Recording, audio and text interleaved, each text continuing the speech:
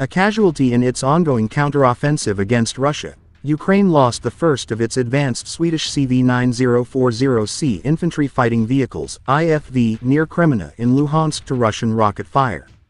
Russia collected the vehicle as a war trophy. Subsequently, photos and videos posted on social media showed some Russian troops standing in front of the car, indicating that it had been seized and was being investigated for technological espionage and reverse engineering. However, it has now been revealed that the Russians seem unimpressed by this formidable war machine. The Russian military has expressed skepticism over the capabilities of a Swedish CV90 tracked armored vehicle, which could be seen in a video published on August 4, almost a week after the vehicle was captured.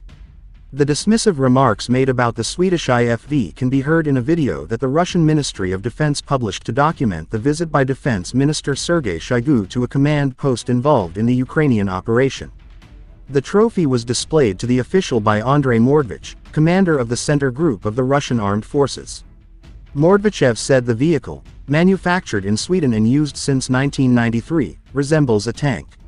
However, he mocked that a simple and cheap Russian RPG-7, a shoulder-fired rocket-propelled grenade launcher that has been in use since the 1960s, was used to take down the one that the Russian troops managed to seize.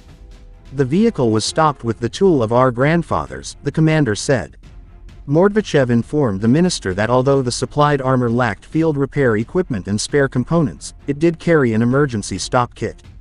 However, he highlighted that this made it almost impossible to carry out its operational repairs in combat.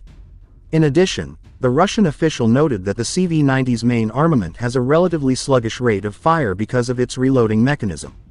It has 3 magazines of 8 rounds, after which it requires reloading, which could take an entire minute of precious time lost in combat. Although Mordvichev acknowledged that the CV90 was equipped with various cartridges, he claimed the total number was relatively small. Besides the CV90, Russia has captured several other military vehicles from Ukraine, including the American Bradley, which Russian engineers have reportedly studied.